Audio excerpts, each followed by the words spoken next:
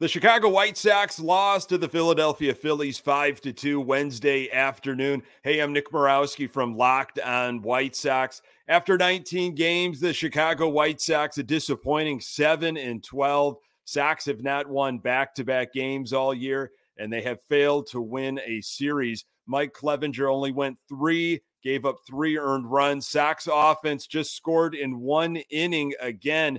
Andrew Vaughn with a 2-run home run. 3 of the last 4 games, the Chicago White Sox have scored in the first inning, and that has been it.